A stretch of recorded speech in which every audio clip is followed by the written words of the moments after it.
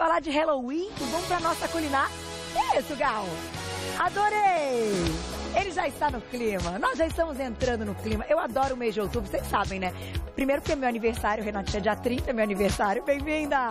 Tudo bem? Bom, boa tarde. Tudo bem? E segundo, que eu acho o Halloween tão legal. Super legal, uma festa criativa. Eu acho que é um negócio muito bacana. Você tem alguma coisa pra contar de Halloween dos seus filhos, de alguma experiência As crianças gostam, eu já fiz até festa com tema de Halloween pra eles.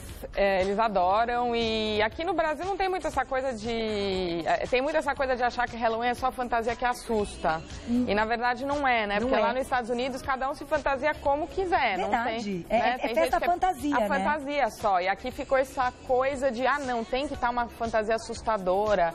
E qualquer fantasia tá valendo, né? Aqui ficou meio um estigma assim de Dia das Bruxas. Né? Estigma de que Dia das Bruxas tem que estar vestido de bruxa, de vampiro. Então, pode pôr qualquer roupa, né? Qualquer fantasia. O lance é entrar no clima, brincar. A abóbora é a grande... É a grande estrela, né? Do Halloween. E você escolheu uma torta de abóbora. Eu escolhi essa torta de abóbora. Eu fiz ela a primeira vez ano passado. Ela é um mix de técnicas. Ela tem a base de torta raw, de comida viva, que é uma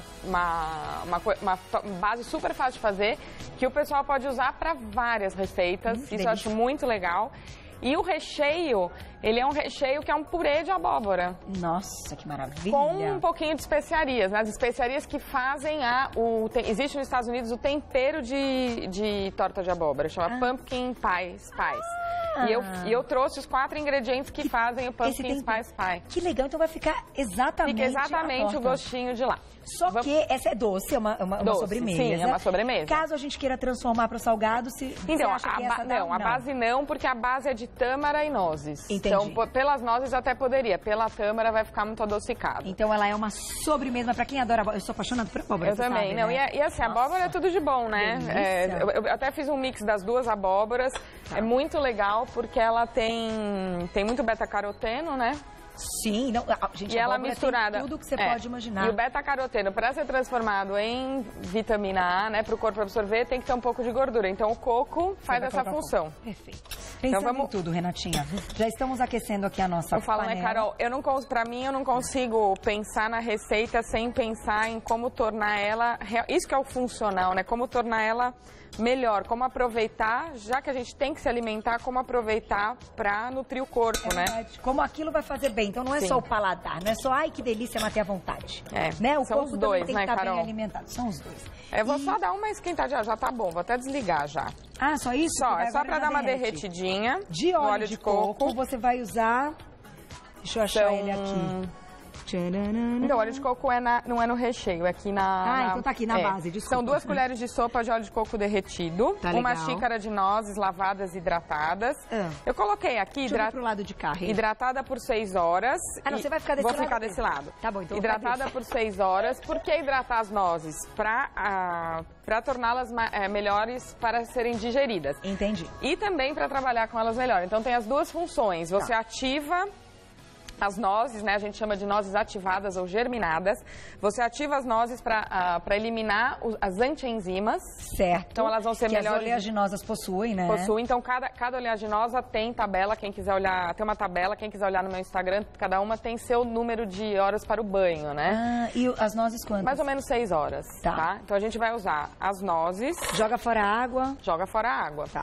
A tâmara a gente hidrata só para facilitar na hora de bater, porque ela geralmente é dura. Então essas são tâmaras sem caroço. Então é uma xícara de nozes para uma xícara de tâmaras. Isso. Para quem não quiser tâmara, achar que a tâmara tá cara, qualquer fruta seca serve. Qualquer uma? Até damasco, mas aí você tem que pensar na combinação com Para não colorir muito. Não, acho que na combinação de sabores. Se você gostar do damasco com abóbora, por que não? Ameixa preta. Sim. Só prestar atenção para descascar para não estragar o processador. E o que eu notei aqui, não tem farinha nessa receita. Não tem farinha nessa receita. Não tem farinha. E açúcar eu vou usar açúcar de coco, mas para quem quiser pode usar adoçante culinário, que funciona super bem. Pode fazer. Porque nessa receita o açúcar não interfere na textura. Tá. Então, quando ele não interfere na textura e não tem nenhum processo químico que tenha que ser desencadeado com o uso do açúcar... Pode usar adoçante. E você não precisa também aquecer, então qualquer adoçante serve, não precisa nem ser culinário. Muito bom, que maravilha. Vamos bater? Vamos fazer o seguinte, tem perguntinha já, diretor? Então, vou fazer o seguinte. Vou ali, já volto. Vamos bater lá no nosso... Agora a gente tem um esconderijo secreto que a gente bate. Então, eu vou bater e depois bater a tâmara, as nozes e colocar óleo de coco. É só isso, tá? Você tem que colocar... Não, mas aí me bater mais, tá bom? Então, a gente vai colocar agora o óleo de coco. Você derreteu o óleo de coco e agora acrescentou na receita, legal. Agora a gente já deu uma abaixadinha aqui. Essa base de torta serve para muitos outros recheios. Vamos lá, né? vou bater mais pouco. Sobe o som.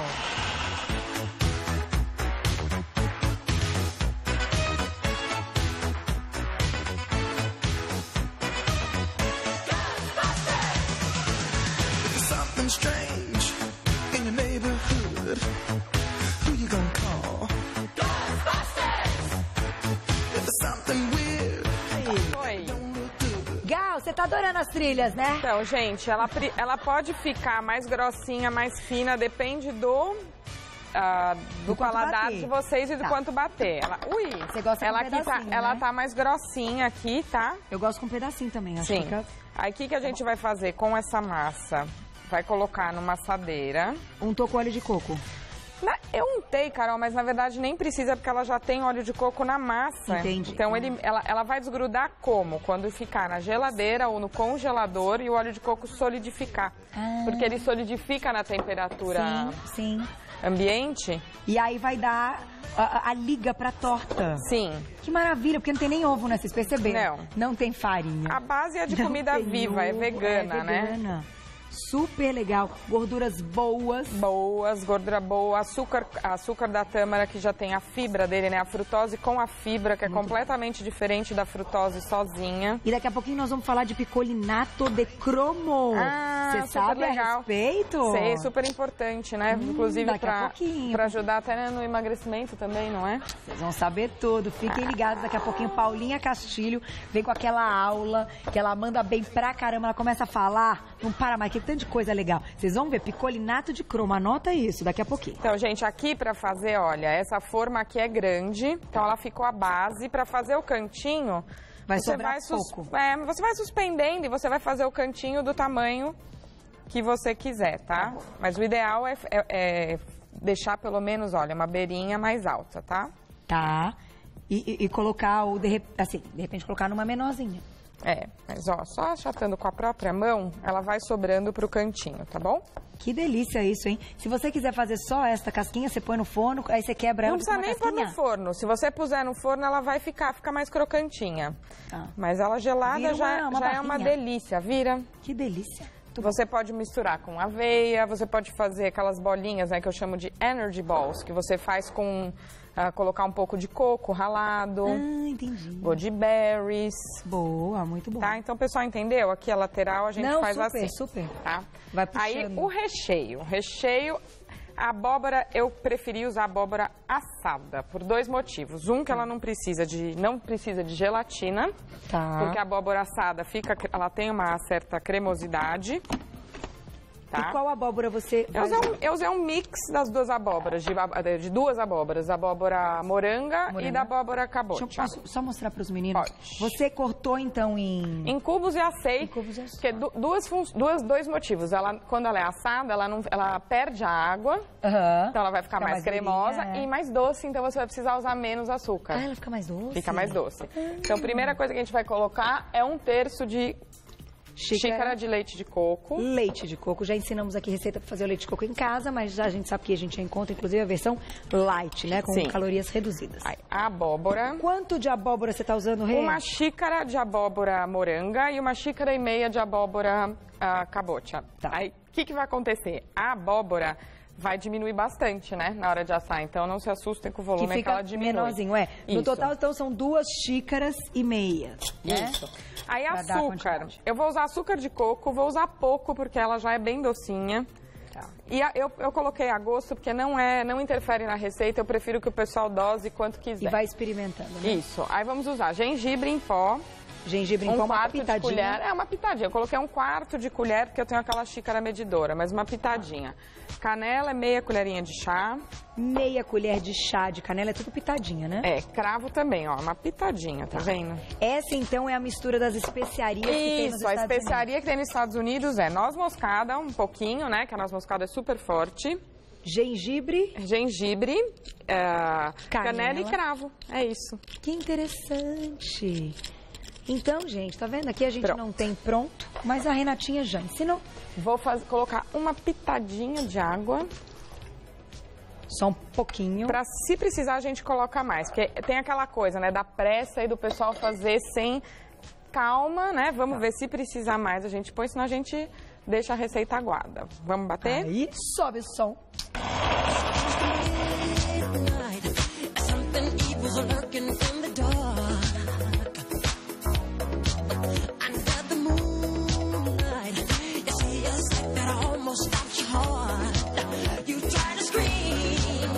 De água.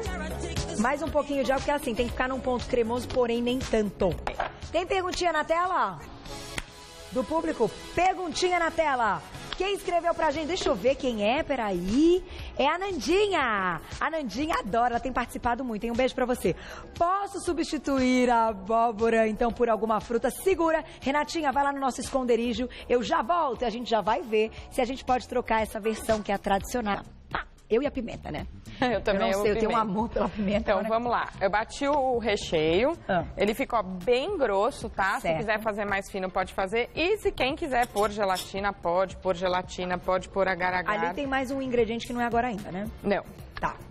Eu sempre vejo um ingrediente na mesa, como já aconteceu de algumas amigas esquecerem, é muito engraçado. A Malu, um beijo pra Malu, que eu sei que ela tá assistindo a gente, que ela assiste a gente sempre. Malu, um beijo. Beijo. A Malu, mais de uma vez esqueceu, acho que fermento. Gente, mas a gente dá tanta risada, eu olho, Malu, mas e aquele ali, ela? O fermento. Fermento, ai, muito bom. Maluzinho, Olha, um beijo pra então, você. essa torta vai ficar, vai ficar mais baixinha, porque ela é maior a forma que as outras, mas Tá. ó, delícia. Então você vê, se você quer uma tortinha mais alta, mais baixa, eu fiz uma individual. Também pode ser em forminha Pode ser em forminha pequenininha. Tá E aí, ó, vamos lá, vamos aos truques. Aos truques agora. Para quem for usar gelatina, o agar-agar, né? Eu não sei até hoje se é agar-agar ou agar. Eu falo agar-agar, tem gente que escreve agar-agar. Então, o agar-agar, para você usar, você tem que esquentar ele, senão ele não funciona. E não pode pôr em nada gelado. Você tem que pôr em alguma coisa ou morna ou em temperatura ambiente, senão ele desanda, tá? Entendi. E a gelatina também, você tem que dar uma esquentadinha, mas você pode pôr ali em alguma coisa fria, não tem problema. Mas essa é uma opção, pode ser que a gente não precise, ou você Se acha... você congelar a torta, que é como eu gosto de servir ela, eu gosto de deixar ela no congelador, no mínimo 2 horas, e tirar uns 30 minutos antes de servir. Tá bom. Aí não precisa, Tá bom, tá. Aí, mas no caso, você tem uma festa, você quer deixar uma mesa montada. Aí eu acho legal usar porque ela não vai estar congelada. Perfeito, tá ótimo. Agora vamos fazer o nosso chantilly de coco. É um creme de coco. É um creme de coco, um chantilly de coco. Nossa, então, que o que nós vamos fazer? Isso daqui também dá pra comer e colocar em outras receitas, né? Dá. Dica, vamos pegar pode pegar esse daqui, se você for fazer leite de coco em casa, tem que fazer ele bem grosso, senão não vai funcionar. Tá bom. Pode até fazer ele assim, como se fosse um creme, não um leite, tá? Entendi, fica bem grosso. Eu usei um de garrafinha mesmo. Um pronto. Um pronto. E o que eu fiz? Eu peguei tirei da garrafinha e pus na geladeira. Que se você puser a garrafinha na geladeira, não vai sair depois. Porque ele solidifica, né? Então não vai sair da garrafinha. Você vai ter que esquentar ele pra ele sair. Você abre, põe num potinho e aí você põe aqui. E põe na geladeira abertinho assim mesmo, precisa tampar não. Se quiser tampar, pode. Que interessante, aí ele vai ficar cremoso. Ele fica cremoso. Aí o que nós vamos fazer? Nós vamos bater... Pra quem não quiser bater na batedeira, pode usar ele misturado na mão mesmo. Tá bom. Nós vamos bater com óleo de coco. Mais 2 colheres. E o ideal, antes de usar, uma colher. O ideal seria voltar ele pra geladeira depois de bater, pra ele ficar mais cremosinho. Mais cremoso, tá. E eu usei um adoçante, tá? Eu tô usando, posso falar o tipo de adoçante? Pode. Não, eu tô usando xilitol. O xilitol. Eu não uso sucralose, eu usando xilitol. Você tá achando com facilidade xilitol pra vender? Por internet. É, né? Eu tava com essa dúvida assim. Que como abaixa, Carol? Não é tão fácil. É aqui, ó. Essa daqui. Aqui. Aí. Vamos lá, vamos bater um pouquinho? Som, então. Sobe o som.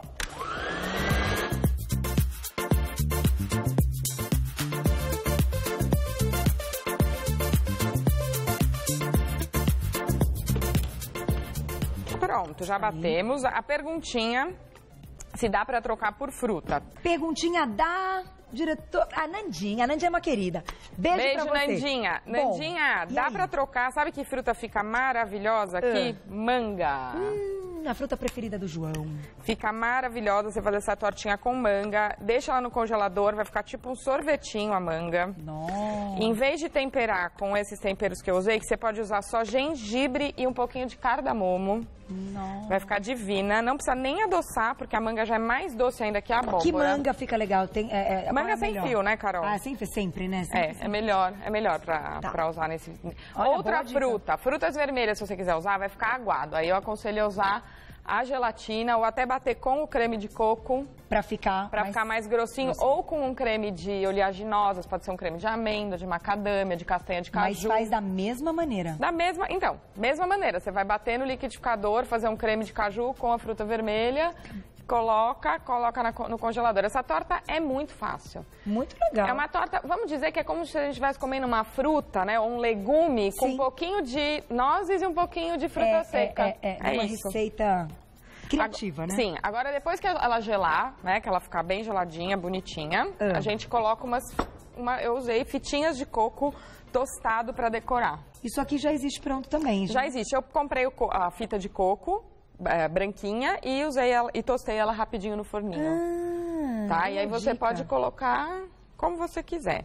Ou você poderia colocar, eu vou tentar fazer uma outra coisinha aqui. Você poderia colocar, se você tiver aquele bico de confeitar, você pode colocar, fazer um confeito com o bico, você pode fazer pinguinhos. Isso aqui então virou um chantilly. É, um creme de coco. Ele teria que gelar mais para ficar numa textura melhor. Chantilly é marca? Agora eu não sei, é? Não. Acho que não, né? Não, tem todas as línguas. Tem várias. Sei lá. E agora, Carol, me deu um branco. A tortinha está pronta. Tá pronta? Tá. E a minha? A sua tá ali, pequenininha, que eu vou comer. Gente, eu acho muito legal o seguinte, mesmo que você não vá fazer uma festa de Halloween, apesar que eu acho que é uma boa oportunidade de reunir uma galera. Não, mas pra criança, amigos, né? Então, pra quem tem criança é muito legal. Pode sentar aqui então, Rê, que eu vou ficar na frente da minha ali. Eu acho que é uma bela dica, vale a pena, né? Agora, faz a torta, porque isso aqui é um jeito de ser alimentado, como você falou. Dá tempo de eu ensinar um drink ainda? Um drink? Enquanto eu como, você fala rapidinho? Vou falar rapidinho. Tá, pro Halloween? Pro Halloween. Adorei. Você pega a abóbora, essa mesma abóbora que você usou pra torta, qualquer uma das duas. Vou colocar a mão, tá? Ah, não, é melhor o garfo. Você usa. Você vai fazer um concentrado da abóbora. Tá. Então você vai bater ela no liquidificador, cozida, bate ela no liquidificador, vai ficar um creminho. Pode colocar um pouquinho desses temperos, né? Que eu já falei, canela, cravo, gengibre, noz moscada. E depois, muito bom, né? Quer um pouquinho mais? Será que fica gostoso? Um pouquinho mais de creme. Dá pra pegar o coco? Porque tem que comer com coco. Que delícia. Muito bom, né? Nossa. E você vai fazer um concentrado de abóbora. Depois você mistura com um pouquinho de água com gás bem gelada. É um refrigerante que tem lá em Orlando, num dos parques. Mentira. Pode falar um parque? É do Harry Potter. Sério? É aquele do Harry Potter? É isso? É isso. Ele é um concentrado Fica bom esse negócio? Uma delícia. É um concentrado de abóbora. Com água. Com os temperinhos, né? Adoçada. Se quiser adoçar, né? Colocar um pouquinho de adoçante com água com gás. Que legal. Olha. Muito legal. Harry Potter. Muito legal. A Renatinha contou o segredo de vocês. Agora a gente pode fazer em casa, não precisa até a Disney. Que maravilha. Onde é que a gente encontra esse seu trabalho maravilhoso? Então, meu trabalho tá no Instagram, que é onde Instagram e Facebook é onde eu coloco mais receita, mais coisas. É Renata Rea Lifestyle 1. Então é LIFESTYLE 1. No Face é Renata Rea Natural Lifestyle. E tem o blog que é renatarea.com. É isso. E sua filha arrasou no Dia das Crianças. Sim. Um beijo pra Miquinha, Marcelinho, Marcelão. Beijo pro Marcelão. Mamãe e papai. Minhas amigas do balé, quem estiver me vendo. A Renatinha faz balé fitness. Balé fitness e jazz. Olha, obrigada. Tudo de bom. A sua família é muito linda. Sua filha arrasou mesmo. Ficou lindo aquele programa. Ficou. Eu vi, eu assisti inteirinho. Eu vi o João com o microfone, muito fofo. Ele ficou se assistindo. Foi uma coisa linda. Agora, essa receita é muito boa. Eu adorei o drink. Eu vou falar, eu vou contar. Meu marido vai adorar essa história de imitar o Harry Potter sem ter que ir pra lá. Adorei isso. Beijo, Renatinha.